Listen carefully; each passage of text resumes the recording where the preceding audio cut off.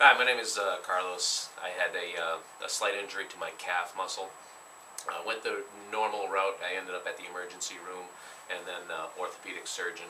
Luckily, I met up with Dr. Petrie, and he had implemented the Graston therapy with me. According to my orthopedic surgeon, I should have been in my crutches for 4 weeks and the stabilizing boot for 6 weeks. After 2 visits with Dr. Petrie, I had got rid of my crutches and the stabilizing boot within a week and a half.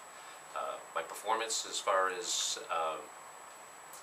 getting back in and running and cycling, I'm back to doing what I'm doing before, and still taking a little therapy, and hopefully will be much better as I go along. Thank you, Carlos. No problem.